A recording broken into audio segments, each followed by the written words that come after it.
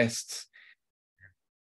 There we are. Okay, so this is the agenda. Like I said, we're going to get into the human rights space and looking at the World Cup, and we are joined today by a very special guest. We're joined by Amina, who has done some fantastic work over the years with SARI and more recently as well with Glencree Reconciliation Centre. So we are really delighted for Amina to be here and to kind of bring us through kind of her thoughts, her ideas of what to do. And then, of course, we'll finish then with a bit of a network soapbox that if anyone here would like to share some of the work that they do, they are more than happy to as well. Now, I'm just cautious. I am joined as well by some other members of the Global Youth Work team. So we have Deandra here, who was a former UN Youth Delegate who's still with us, and we're delighted with that.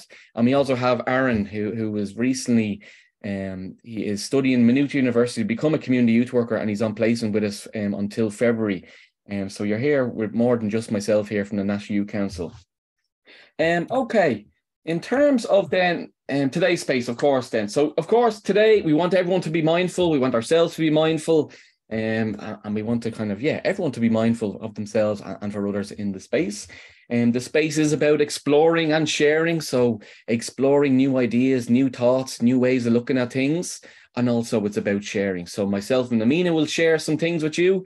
And it's a space for you guys to share as well with the different hats that you're wearing, the different spaces that you operate as well. Of course, it's a network of people. It's about support.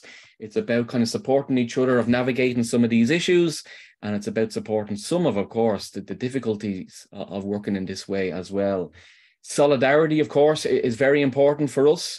Solidarity for the people we work with, but also solidarity at a global level of the people we don't work with or people we don't have access to, and the people who are perhaps living a much more complex life than we are.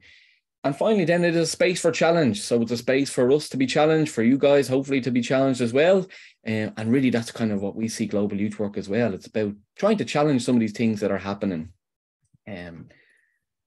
Okay, so a bit about the Learning Network before we get into it. So it was established in 2020 during the whole COVID, working online. We committed this year to meeting 6 times a year, which we've done. And this is our 5th out of 6. So we've one left after this meeting. The space itself, it is for youth workers to engage with professional development, upskilling and exploring global issues. And that's at locally, nationally and at globally level. It's networking with other global youth work practitioners and organisations who are committed to social justice in Ireland and the world.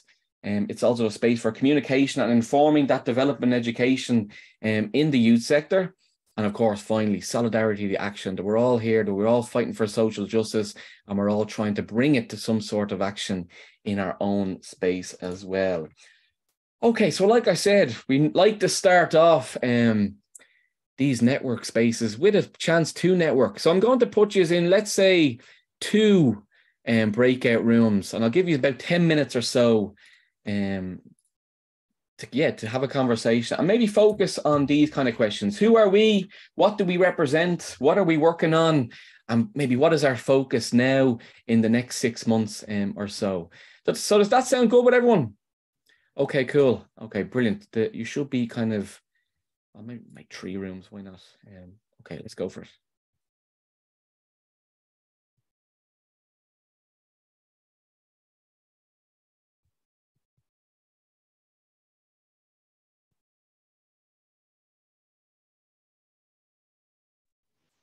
Okay, welcome back to the space, everyone. I hope that was enough time to network, to meet other people. I've been sitting here the last 10 minutes looking at the clock, waiting to get back into it. So welcome back. Okay, without any further ado, let's get into this morning's conversation. So Amina, I officially hand over the mic to you. Okay, perfect. I didn't get to introduce myself to everyone, so I think that's a nice way to say hello to those faces that I didn't get to say hello to, and to give you a bit of context of why I'm coming to say a bit about the Qatar World Cup and a bit on human rights. So my name is Amina Mustafa. I work with Sport Against Racism Ireland as a board member. And I also run a women's leadership program with Glencree Centre for Peace and Reconciliation. But primarily my work with SARI is sort of giving me a bit of context in terms of critically analysing what's going on in terms of the World Cup, particularly with it just right around the corner. I think the first match is on Sunday. But what I'd like to do in this session is introduce a bit about Qatar and the World Cup and what's going on for those that have no interest in sport. But, you know, hear or see talks or articles about the Qatar World Cup and want to get a better understanding of, like, what's the big deal, you know, and who's part of the conversation, because it seems that there's a lot of people that are part of this conversation. So yeah, that's to start us off. I actually don't have control of the slides. Super. Thanks, Leo. So many of us know Qatar as a sponsor of their favorite football club, if they're a fan of football, such as PSG, Bayern Munich, the Barcelona Football Club, Roma Football Club, for any of those football teams sound familiar. Qatar have at some stage sponsored those clubs, or you might have just heard of it as the host of the 2022 World Cup. So a bit about Qatar. Qatar is a small peninsula in the Middle East. It's very close, bordering Saudi Arabia. It's in the Gulf region. It's got beautiful beaches, stunning deserts, and thanks to its natural gas, it's one of the richest countries in the world. In terms of its population, it's home to 350,000 Qataris and more than 2 million migrant workers who play a vital role in the economy. Just in terms of some of the less beautiful touristy pitches, in terms of facts, there are no political parties. Just recently, like a few years ago, 2019 was the first elective register. So the first time that citizens were able to vote for an election, which is for a country like Ireland, that you wouldn't see that in 2019. But yeah, it's an interesting fact that's quite significant, I think, as well, in terms of considering human rights. The vast majority of workers can't join trade unions there. Women face discrimination and homosexuality is criminalized. But in terms of the World Cup and some of the facts there, in 2010, so a good few years ago, FIFA awarded Qatar the ability to be the host of the World Cup. And so where does the controversy begin? So what has gone wrong in the lead up to the World Cup, and who is responsible? So it's been 12 years now since Qatar has been the host of the World Cup. And for someone, for me, initially, it was a proud moment, because it's the first time that the Middle East has hosted such an event. The Middle East, this is the first time that it's really associated as a mega sporting event. So it's an opportunity for a Middle Eastern country to celebrate its culture and not be associated with wars, terrorism, and violations. And it's an opportunity, what the World Cup in general for countries is an opportunity for to show off what the country's best features are. However, that is often problematic, not just for this World Cup, but previous World Cups, where the World Cup can be used to frame a country in a certain light and hide other things that are going on, which is the case for this country as well. And unfortunately, it isn't really being celebrated. The Middle Eastern country culture isn't the focus of this, which I think it shouldn't be, because of the various human rights violations that are going on in the country. So in 2010, when FIFA had awarded Qatar the ability to host the World Cup, there was a lot of controversy over it due to the awareness of the human rights violations, and its record of human rights violations persisted.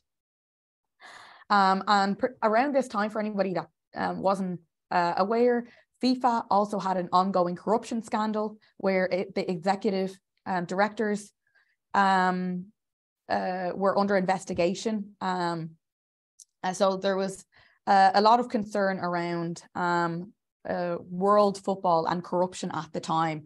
And in light of that, FIFA had elected a new president, which is Gianni Infantino, which it should come with a promise of like putting an end to corruption and like promising to put the FIFA powerhouse in order. However, the Qatar continued to be the host of the World Cup.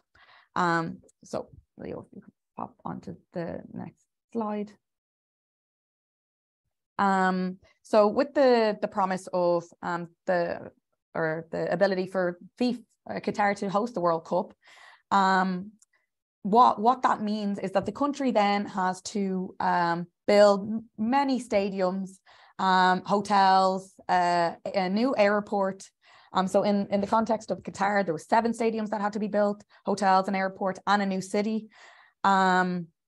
This is one of the most expensive World Cups to date, costing Qatar $229 billion, in contrast to the previous World Cup held in Russia, which was 11.6, so 229 versus 11, which is costing the country a lot of money. But it also means there's a lot of pressure on the country and its construction industry and worker or labor market to be able to construct this new city that needs to be built for the World Cup. But also I think it's important in terms of the numbers to consider how much the country is going to make during the World Cup. It's estimated to be making $11 billion for Qatar in revenue. But then I think it's also important to consider how much money FIFA is going to make for this decision. So they're going to make $11 billion, because I think oftentimes when we're talking about the World Cup, we're talking about Qatar, and there's not much mention of the responsibility of FIFA in this context. So all these hotels, stadiums, and cities that are being built, that's a lot of money. Or apart from it being a lot of money, it means that there's a lot of people needed to make it a reality. And this is where the suffering of many of the workers that are coming into the country, the 2 billion workers that I mentioned previously that were resident there, but also the hundreds of thousands of workers that were recruited specifically to work on the building of these stadiums. This is where the suffering comes in. So as I mentioned, thousands and thousands of workers have come in, mainly from Asia and Africa, to do the hard labor that's needed. The migrant workers are governed by what's called a kafal system. And for those that don't know, the kafal system is a sponsorship system which links their visa and work permit to their employer, which is seen as very controversial, because they need a sponsor to be able to enter and to work, but also at any reason or at any point, and for any reason, the sponsor can withdraw a worker's sponsorship, leaving the migrant worker undocumented and at risk of arrest, which creates a power imbalance between their employer and the migrant worker. But it also means if there's any unfair treatment by the employer or like undesirable working conditions, the person you go to, you can often complain to your employer. You can't really do that because you're at risk of losing your ability to stay in that country. It also gives the employer the freedom to deport you. So these are various different areas of concern that the Human Rights Watch draw attention to in terms of the sponsorship system. So the first one I mentioned there, migrant workers need to have an employer act as a sponsor to be able to enter the country. There's the power that employers are given to secure and renew migrant workers' residency permits, and their ability to cancel them at any time. Both these two have actually been changed due to the controversy and the criticisms in the lead up to the World Cup. but for a very long time, that was the case. There's also a requirement for migrant workers to obtain consent to leave or to change. This has also been changed. However, the other two remain. So employers can report a migrant worker missing, which automatically means that the migrant worker becomes undocumented and can be arrested, detained, or deported. And then the requirement for migrant workers to leave and exit, to have an exit permit to be able to leave the country. Despite some of the other ones being reformed, there remains that the worker needs to have a written letter to be able to change jobs. So there's still that concern there that there's power that the employer has to prevent the migrant worker from leaving undesirable working conditions. Could you go on to the next slide, please? Oh, actually then, sorry, I didn't realize this was yeah, perfect, thank you. The only thing I would say is a caveat to that is that not all migrant workers are being exploited or are experiencing these situations, though the fact that this system remains means that it leaves it open for employers to be able to exploit this system and facilitates the possibility for abuse towards migrant workers. There's also concerns around unpaid salaries and non-payment of wages. So I'm looking down because I put down a fact that I'd like to throw in there. In 2015, around 30 cases involving Qatar reached the International Chamber of Commerce, or arbitrary body, for non-payment of wages of completed work. So work that's been completed, they still haven't been paid, which is an area of concern. So these workers often work long hours in difficult working conditions.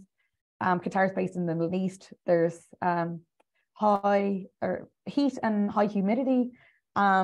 So that's an area of concern for athletes that are coming to compete, but also for the workers that are putting together the stadiums and the city and the various other infrastructure that's needed for this. But it's also a concern in terms of their health and the living conditions. Often the migrant workers are live in working situations, which means that they're usually small rooms, living with 8 to 10 other people, bunk beds.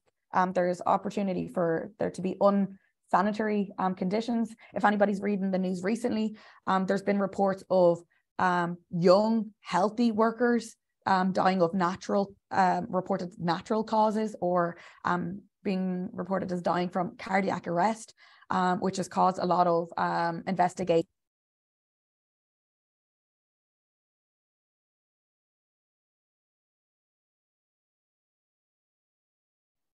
Can everyone hear Amina, or is it Amina? Sorry, your mic's gone.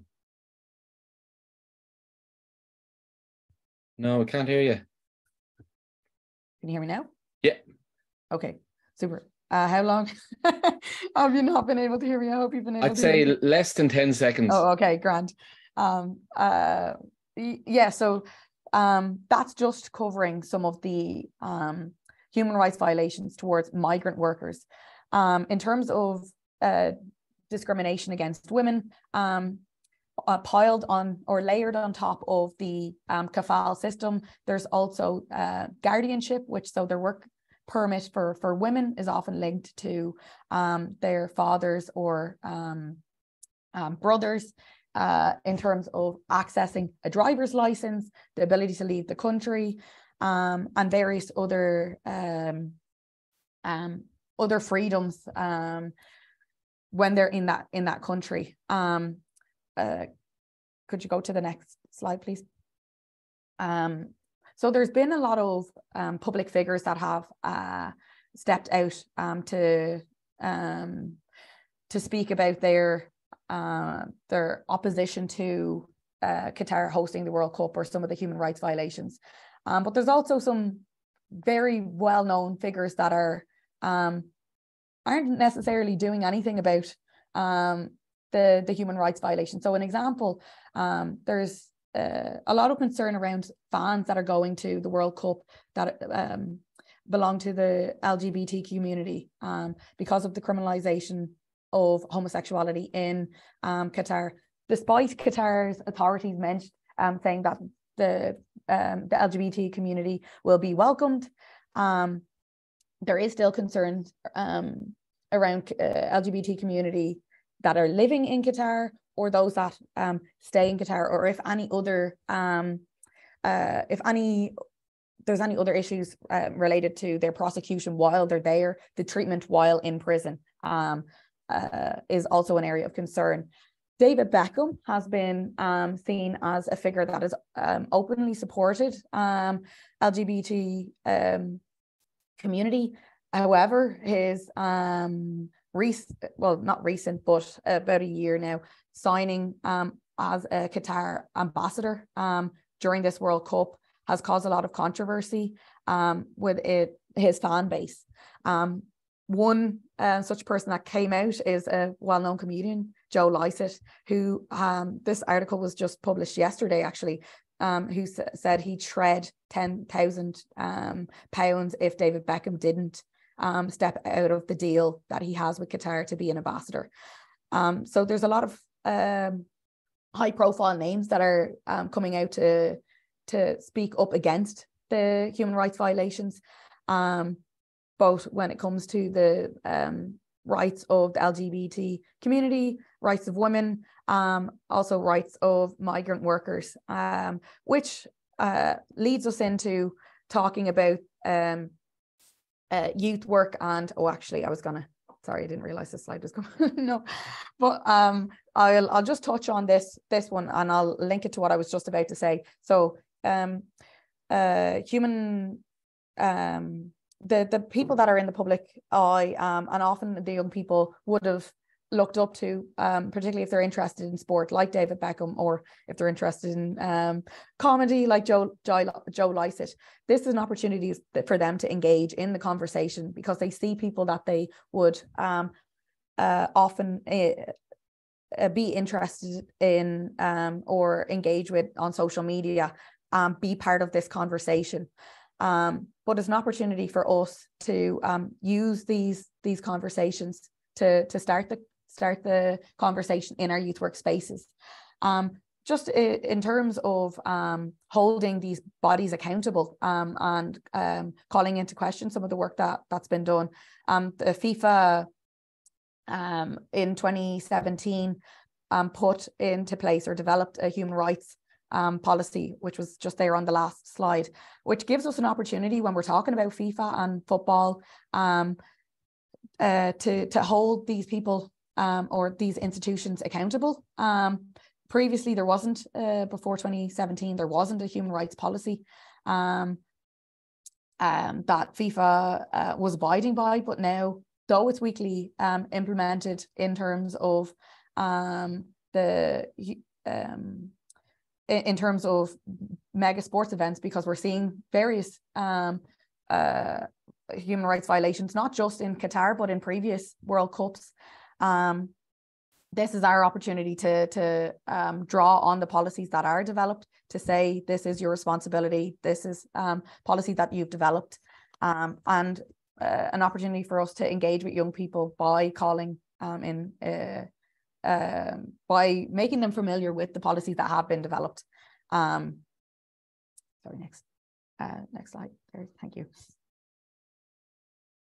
But in terms of resources as well for us as youth workers, there's been so many reports put out. Even I came across one that was developed by a construction company, which was called Risk Report. But actually, when you go and read it, a lot of what they've talked about is human rights violations, warning companies that are interested in doing work with Qatar in the lead up to the World Cup to consider the risks that are associated with it in terms of the social impact that it has. But this particular report is one that I would encourage youth workers to read, because it touches on breaks down the various different human rights violations in the context of Qatar and what has been done about it. So over time, since the announcement of Qatar as the host, what reforms have been made, but also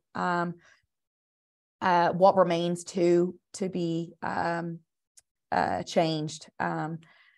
So that's one that I would encourage you to have a look at.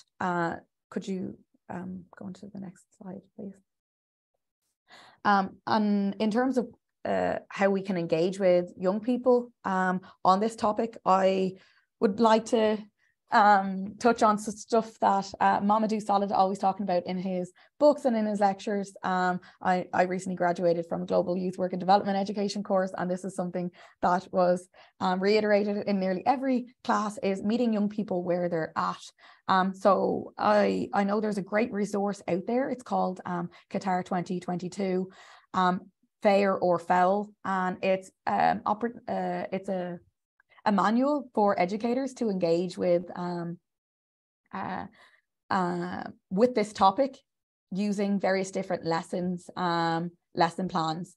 And it draws on geography topics, so looking at maps and supporting young people in identifying where Qatar is taking place, where some of the migrant workers are coming from, and comparing them to the Irish context. So, this particular manual was written by Amnesty International Ireland.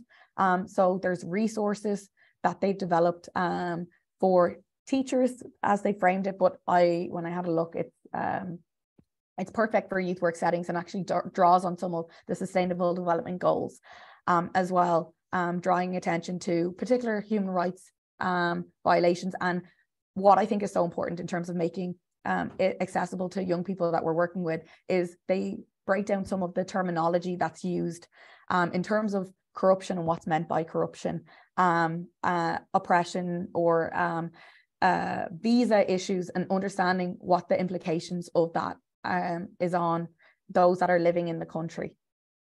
I think this is my last slide, but yeah, I'll leave it there, and I know Leo will touch on a bit more in terms of the global youth work aspect. No, thank you very much, Amina, for giving us some incredible insight into the region itself, into Qatar, and also bringing in, like, I know for ourselves when we were developing this year's resource, we touched on this, and the amount of reports, the amount of evidence that is in there over the last 10 years of what has been happening around the building of the stadiums, the building of everything. It really is, it's incredible that this has all been going on, and we're all connected in a way. So once again, thank you very much, Amina. I know Amina's not going anywhere. But at this stage, before we get into the kind of the global youth work aspect, is there any questions at all for Amina, or is there anything anyone would like to share in the space?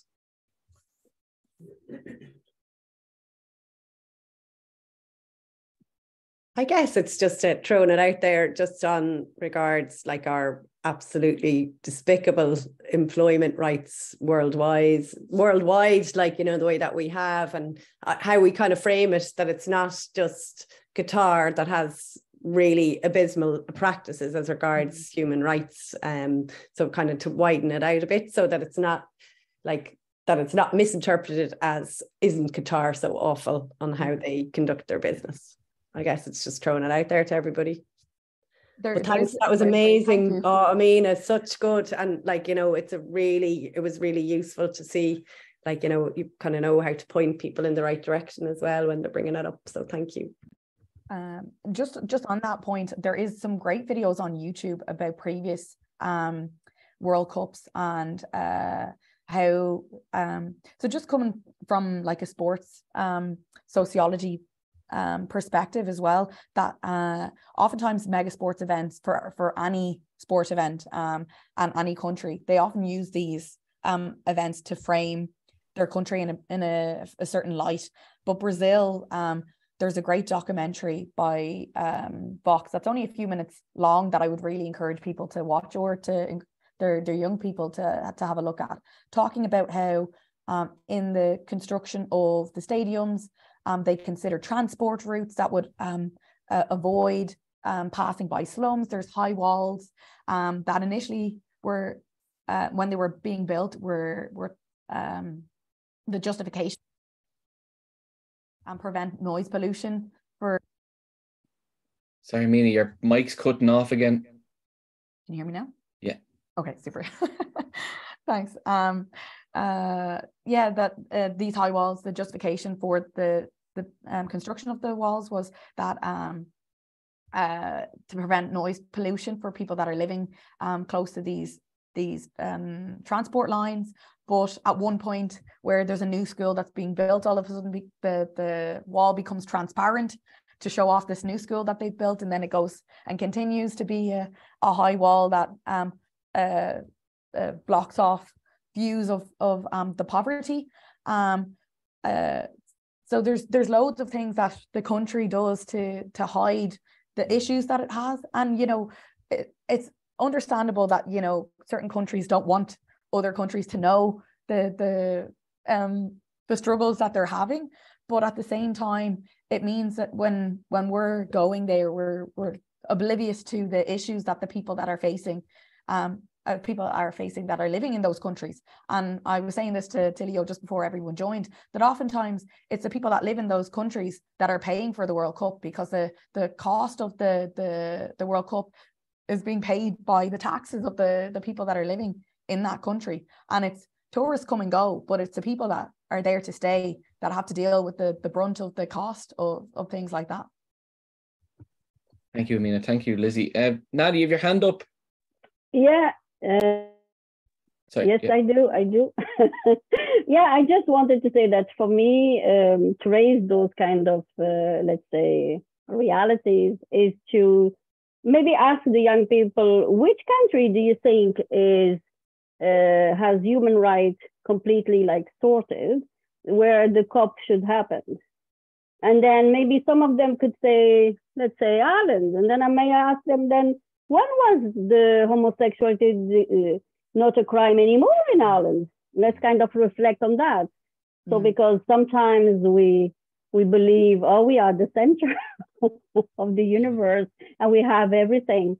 But the SDGs, if anything, showed us that actually poverty and every ache is happening in every country around the world.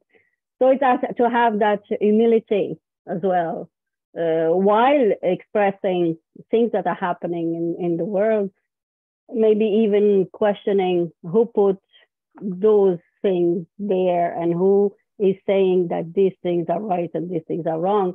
Because it's after all, we are not feeding a specific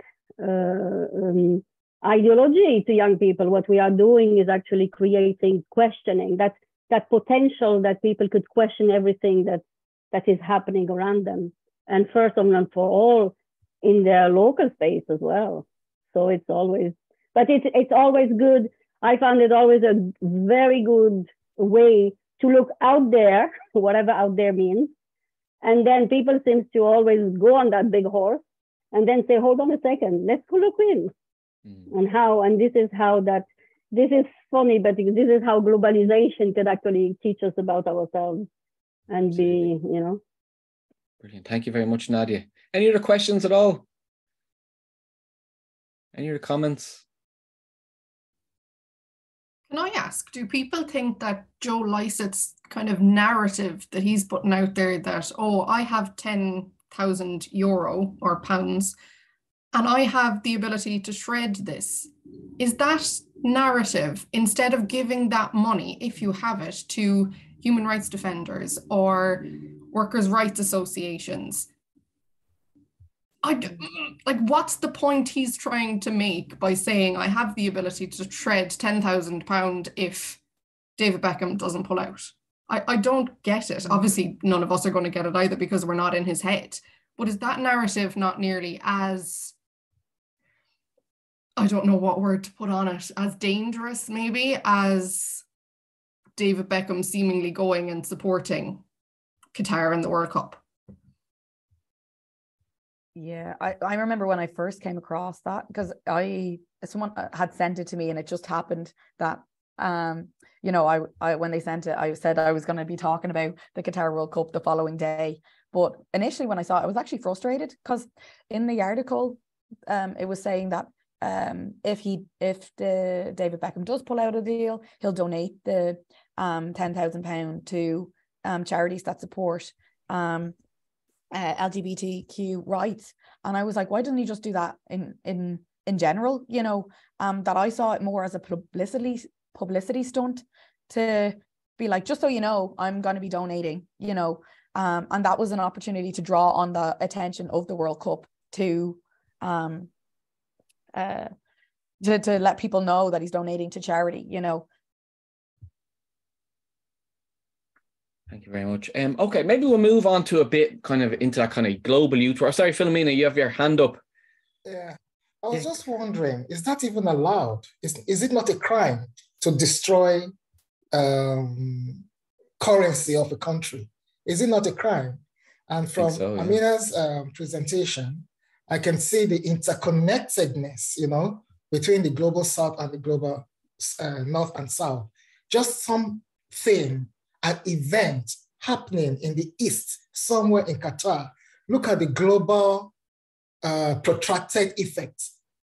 Workers, you know, they didn't have enough workers, you know, employees to build all the stadium and everything. You have to start getting workers from Africa, from Asia, you know, everybody coming in. And look how much expenditure going into this and coming from their own purse. And at the end of the day, like they said, it's money we use to get more money, you know, because they have the intention of the profits they're going to make. And like Amina said, nobody's talking about FIFA, what their gains are in here, you know. FIFA is not even looking at the human rights violation. They're just looking at the end result, how much they're going to get from this, you know. And at the end of the day, if they spend so much, like all these billions, and they get their profit back, are they going to use it for the benefits of their citizens? Or is it going to be shared amongst a few? Because I know in my country, it will be shared amongst a few. It will get to maybe produce more facilities like hospitals, roads, and all. When that money comes, it goes to a specific whatever, if there's accountability at all, you know? I just saw the interconnectedness, you know, one thing is happening somewhere, it's everybody's business. So it's not one person alone. It's not their problem, it's our problem. Absolutely. Philomena, I think you've given me the perfect stepping stone to where I was going. So I'm delighted you brought up that chat. Okay, so really, like, even as Amina was saying, myself and Amina were talking this morning about, yeah, fair enough, the World Cup is happening in a couple of days, but really the point of this today was an invitation to start talking about human rights again. Because we could be talking about FIFA, we could be talking about the IOC, the Olympic Committee, we could be talking about COP as well, that's happening in a controversial country where human rights are being violated as well. And really, we would see these opportunities in global youth work as an invitation to talk about something. A number of you, from Nadia and Philomena, you talked about the globalization even of this World Cup. And even if we put that kind of, what is sport? What is a World Cup meant to do? What is an Olympics meant to do? And it's meant to be a moment of celebration of different cultures, different countries, the whole idea of sport working together. But when you peel away the amount of other parts around that, and even the globalization of violations seems to be coming true as well. So going into the kind of the more kind of the theory bits of what can we do around global youth work? If we see that this is an invitation to start maybe talking with our young people in our youth spaces about human rights, how do we do it? How do we start even making the connections in our own mind? So the first kind of lens that we have, and I know we refer to it an awful lot, but we've never really given an opportunity to even talk about, well, what exactly is a human rights lens? So for us, a human rights lens represents an orientation to practice. Looking through this lens enables youth workers to see rights rather than needs, right holders rather than charity seekers, and human rights violations rather than individual pathologies. It provides youth workers with a framework of an agreed set of universal principles, which can form the basis for dialogue and solidarity between different cultures and faiths. In this way, global youth work has that potential to be a useful means of fostering and educating for intercultural understanding and tolerance. Similarly, a human rights lens provides an empowering framework of universal legal rights which can be needed to address issues of inequality which often accompany issues of diversity. So this really is an important lens for a youth worker to try and kind of understand, to try and adapt. Like I was saying to Amina at the very beginning before you guys came on, is why does this competition feel like there's a lot more kind of arguments, or there's a lot more kind of visual representation? And perhaps, is it to do with Islamophobia? Is it to do with that this is happening in a Muslim country? Let's have outrage. Let's talk about human rights now that it's happening in this way. And in order to counteract some of that kind of young people all of a sudden becoming, oh, well, I'm outraged because this is happening in a Muslim country. Once again, the importance of a human rights lens, the importance that we're talking about human rights here. We're talking about that this happens in all of these competitions. This is happening across the world. So for us, a human rights lens, an ideal way for a youth worker to kind of to understand what is going on and how do we navigate this conversation. Amina spoke about kind of, we start where young people are at, and absolutely, as a global youth workers, as people who work with young people, that's all we do. We have to start there. And going back to Mamadou's theory of that kind of 5 faces, and for us, even looking at this World Cup, where does this sit in these 5 faces with the young people we're at? Of course, we would see it sitting in that culture of sport, that culture of, young people, young lads interested in kind of the football, wearing the jerseys. A lot of young people, it's their identity as well, how much sport and football is part of. But also there's that economic side as well. We're talking about these companies making a lot of money from these World Cups. These companies making an awful lot of profit now over the next couple of weeks, where we see advertisements, where we see, Jesus, we'll probably be inundated with FIFA advertisement and the money that kind of falls around that as well. Now we can get to that kind of individualistic of looking at David Beckham and saying, Jesus, how dare you take that money? Yeah, what about the bigger picture? What about the massive corporations? And I'll get into who actually is sponsoring this World Cup. And we're probably all connected the same way, David. Now, we're probably not making 15 million like David Beckham is making, but we are all connected to it. We're all bought into this. And the young people we work with are connected to this as well. So really, once again, using these 5 faces to understand where are these connections, and then can we also understand where the actions are then? What are some of the, if we're saying that this is an invitation to discuss how young people are connected to human rights happening in Qatar or human rights happening globally, it's also using these 5 faces as well.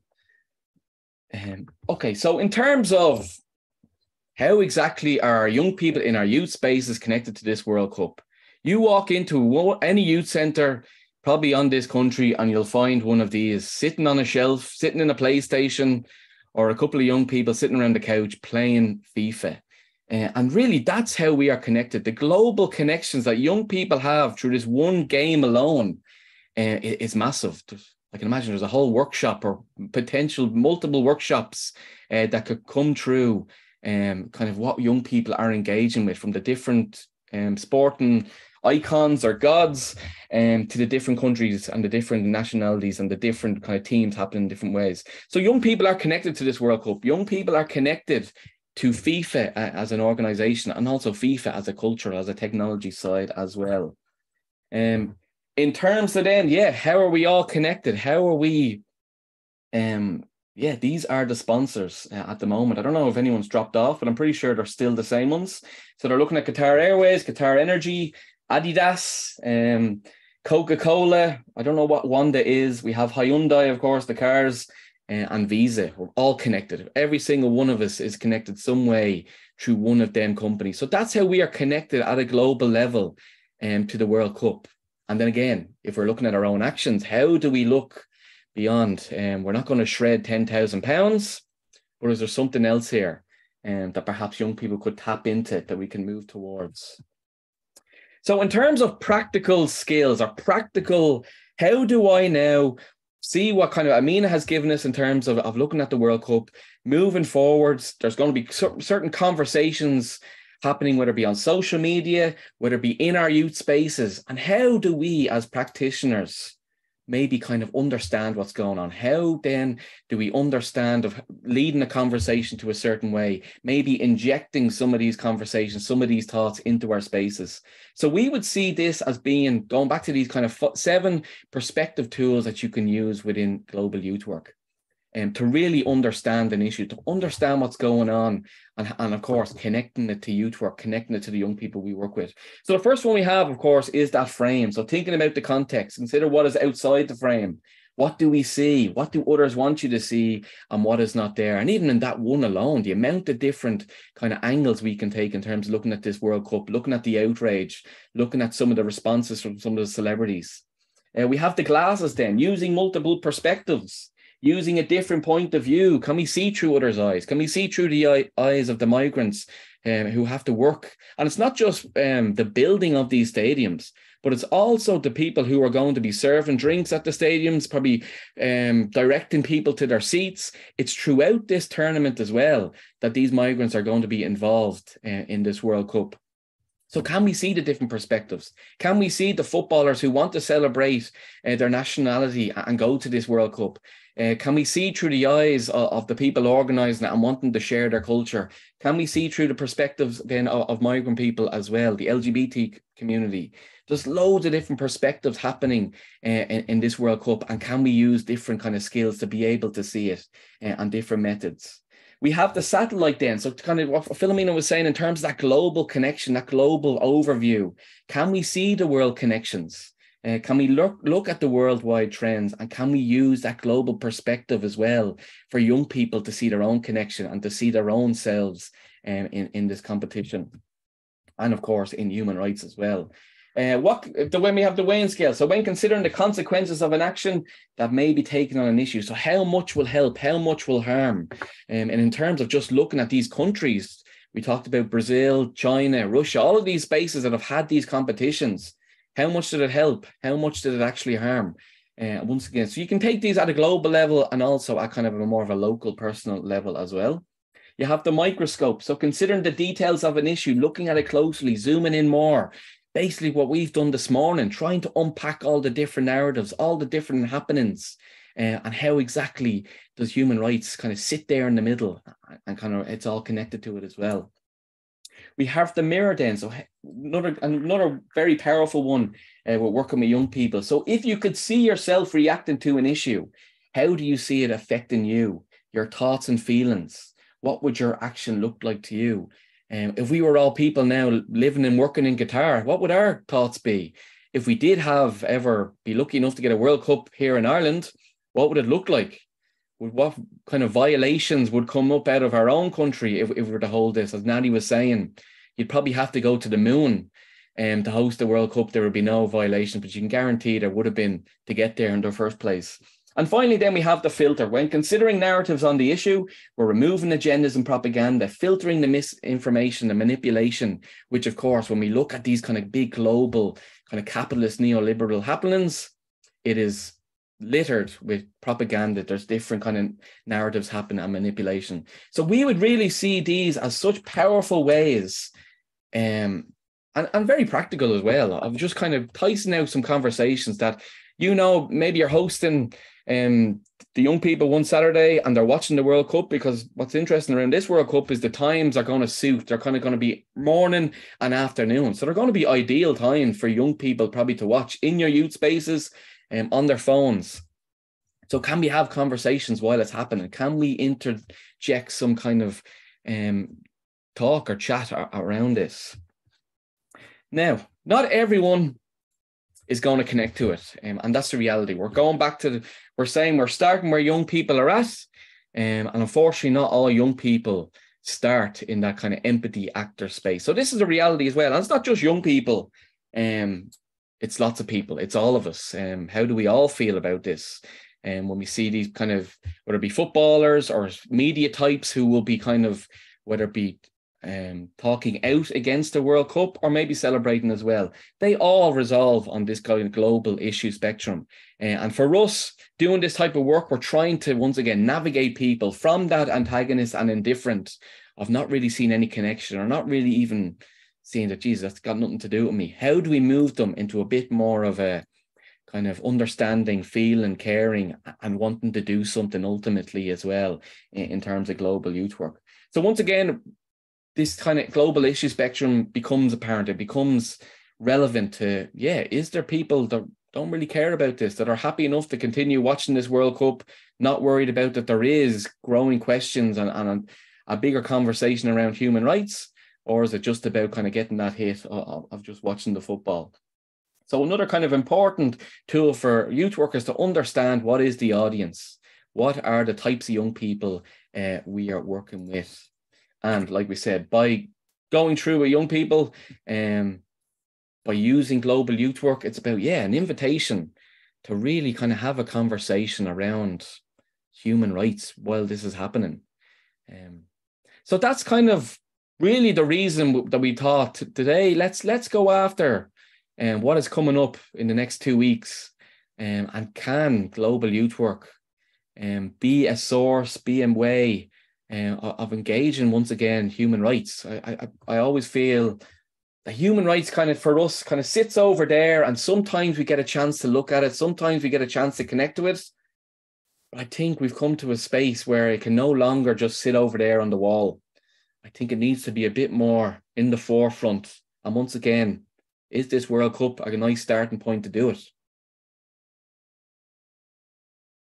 Any thoughts, ideas, questions on that? Yeah, I was thinking that, connected to this conversation with World Cup, and particularly the labor laws, the labor rights, I think it's a very interesting point for us to start with the conversation about the rights, because, there's an increasing, diminishing of labor rights everywhere, and Europe is no exception.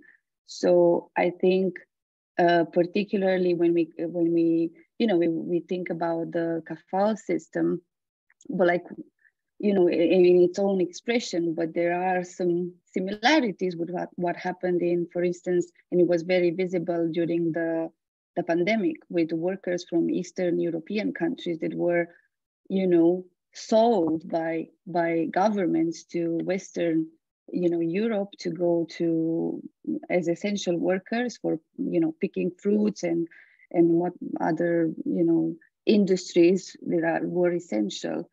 And in all this, what the pandemic revealed in this situation was that it was always you always had some intermediaries that functioned very much like the sponsor. So in the kafal system, so again, there are specificities and there are expressions, different expressions, but I think it's a great occasion to look at the labor rights in, here in Europe and in connection with this, the Qatar situation. There are so many conversations that there is so much potential starting from here that, I don't even know, like this is the first thought that it's come, or even with the, okay, we have, so there is an increasing when it comes to immigration laws as well, and the access to labor markets. What about stamps that we have here? What about the rights of, people seeking asylum? Until 2019, there was no right for work for people from direct provision. So, and again, it changed on the paper, but there is an issue with access. So there are so many similarities and connections that you can start only from looking at Qatar, but actually I think it's important to look way beyond that and looking closer to home. And yeah, it's an interesting topic. Absolutely, Christina. Thank you very much. I think, that goes kind of back to that kind of PLINGS idea that, how do we even show solidarity to migrant workers in Qatar that face a kind of a structure or a kind of a violation structure almost with the kafala system? And understanding then that is there similar kind of structures happening in Europe? And also, what about Ireland? What about people living in direct provision? What about people who have arrived on our shores and they don't have the same rights that the rest of us have? And I think that going back to that idea of human rights are only as powerful if people claim them, if people own them, if people fight for them, I don't think it's something, rights aren't unfortunately going to be just given to us, that people will have to fight more for them. Thank you very much, Christina. Philomena, you have your hand up. Yeah, I'm trying to look at it from the personal to the local before we connect to the global. Because my son asked me a question, I think 2016. I don't know when they did the last World Cup, you know, and he said, Mom, why is Ireland coming out of the World Cup so early? And France got to the end and they won the cup. I said, well, I don't know. He said, I didn't see a lot of us with this color in the Irish team, but in France, they have a lot of them. You know, I said because of their policies, and they opened their borders, or they forced their borders, you know, with everybody a long time ago. But in Ireland just opened its borders not more than 2 decades ago. And my son was born 2001. And I told him, you are the first generation of the African Irish. Maybe in the next 2 or 3 World Cups after this, we will be seeing you there. And I look at the World Cup participants for this year, 2022. You opened your borders a long time ago. I work with children of African descent. These are my conversations I'm bringing to this platform. You know, they are so well, they're working so well in sports. You know, sport is another aspect. You know, we can utilize all citizens to bring out their potentials and do a lot of things. But in this same 2022 World Cup, I'm not saying maybe 30-70, you know, I'm just saying almost 90-10 or almost 100% of Irish footballers. We did something recently with the National Youth Council of Ireland. And on my table, I had a lot of Pakistani and all. And one of the young man there, he was about 17 years old. He told me that he's a very good footballer. They call him, I don't know, that famous Egyptian footballer. That's what they call him in school. And all of them are testified to that. Yes. And they said, it's not in the school team.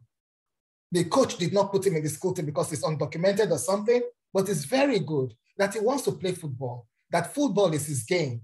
You know, I'm just looking at us wasting talents. So why are we not there? Does it mean that I go to watch football matches a lot? You know, and I see a lot of other cultural, different people, you know, playing good football. But in the national team, we have one set of people. I think we should start looking from there to encourage us, to make us come together in football, and to make sure that when we get the best, we present the best, because we're now citizens, you know, and we should, the country should represent the citizens they have. That's what I just want to say. Thank you. No, I think, Philomena, I think you've raised a very important, I know you said personal, local, but I think you're talking national level as well, like in terms of Ireland's grassroots structures. I think from years of the way the FAI approach football in Ireland, we're so behind, even compared to the very lower leagues of England football. We're nowhere near it. And I think that diversity coming through in football has been slowed because of that. Same kind of policies, same procedures, the same. I think a lot of it comes down to funding, that even at the grassroots levels, it's happening very slowly. Like I remember I was asking the same questions a couple of years ago. Why aren't we seeing more young Nigerian Irish footballers? Because we know now that there should be a cohort of age now getting into the team, and it just hadn't happened yet. Now it does seem a lot better in terms of what's on the national teams. The way, I think they were saying, this is a bit of a hot take now, but in terms of Brexit happening, it has actually opened a lot more doors for young Irish players to go to Europe. Because I know there's an awful lot of young Irish players in Italy now, going through the different schools and academies that will probably bring them better footballers than they were. Now, they'll come to a point, will they rather play for Ireland or would they rather play for Nigeria as well, which will, I don't know, I'd say if you ask a footballer who they'd rather play for, we're playing for Nigeria would probably give them a better chance to get to a World Cup than playing for Ireland, but we'll see.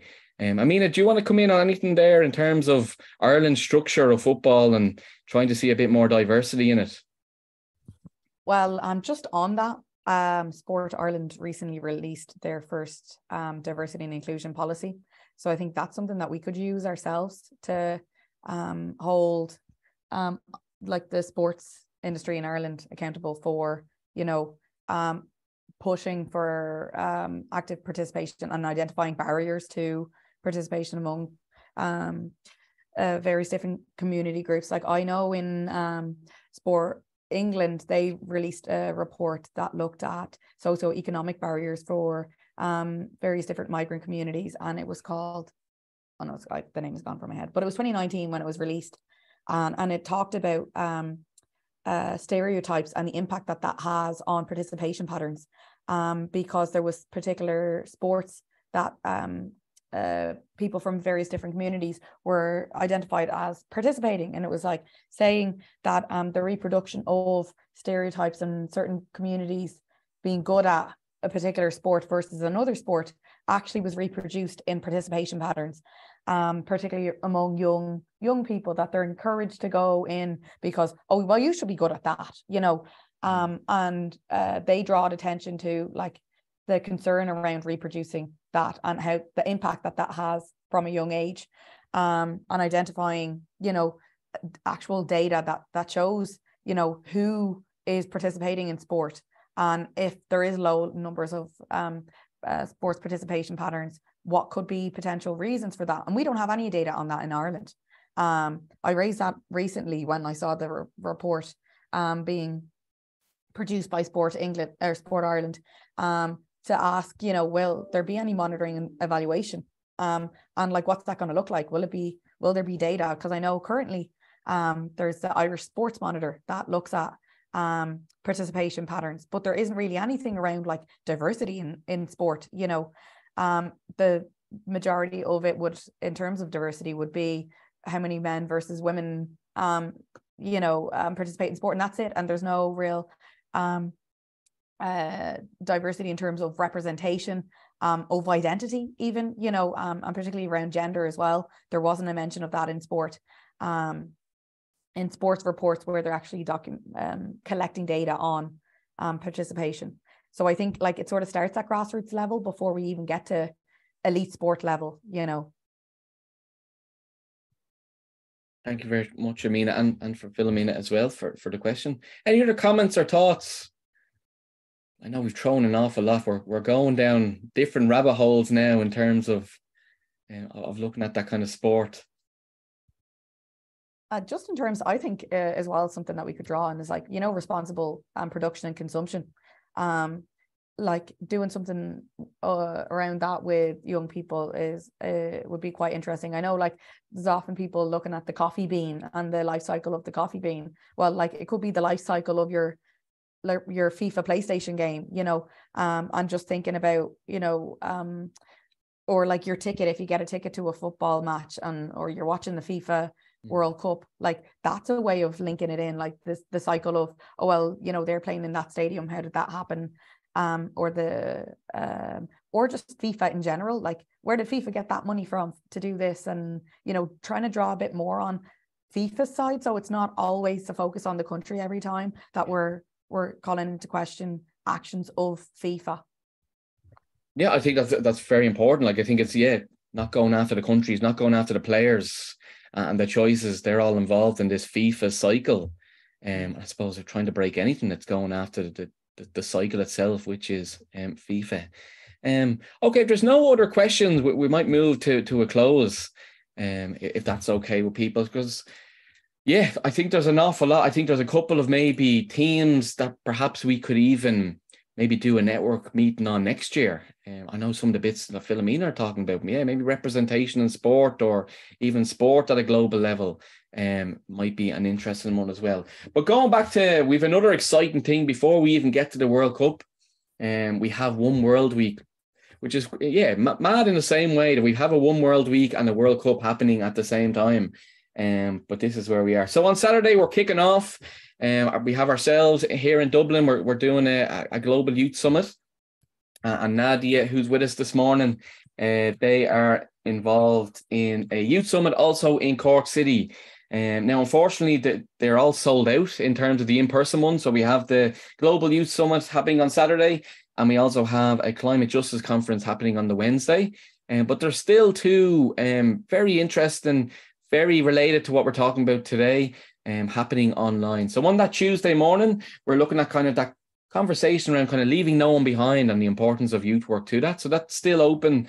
And we have a fantastic panel who will be enjoying us on Tuesday morning.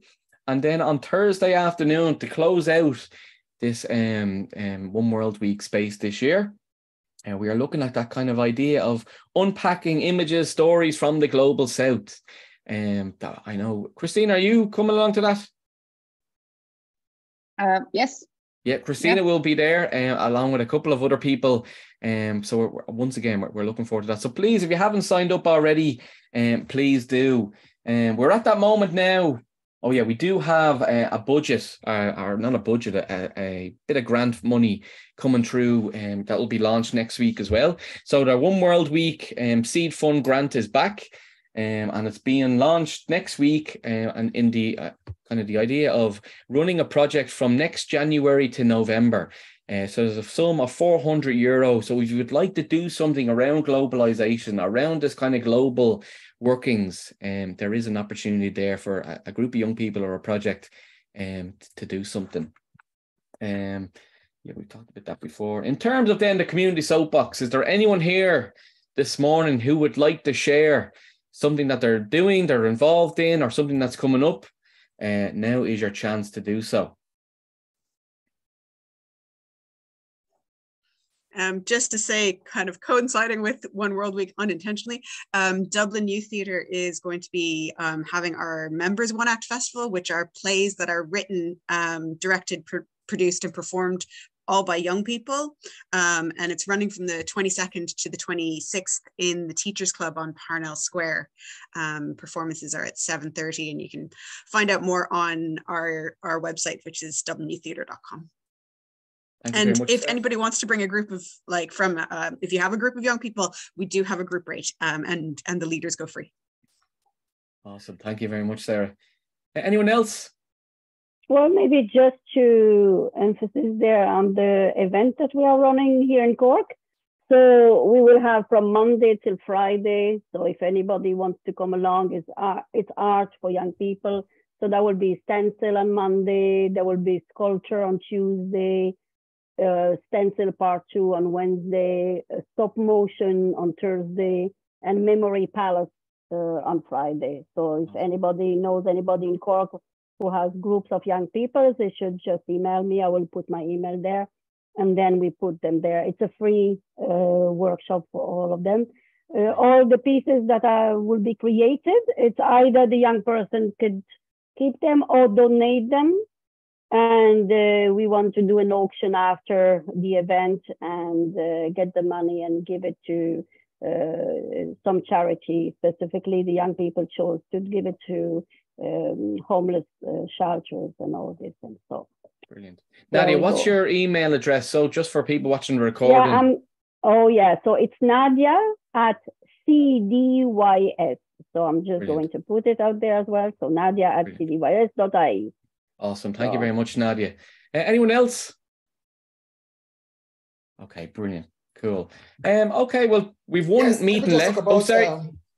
Sorry. No, go for it. I just want to talk about Scouting Ireland and the Irish AIDS funded project. You know, we're working with the DEI, Diversity, Equality and Inclusion unit of the Scouting Ireland, to introduce more on diversity, you know, into their program, you know, and we've been doing some.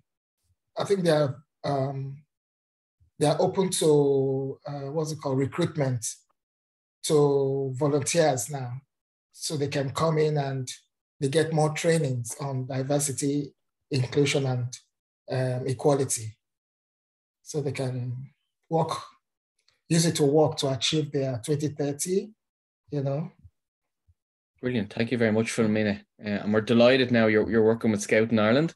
Thank you. We hope to work with you more as well.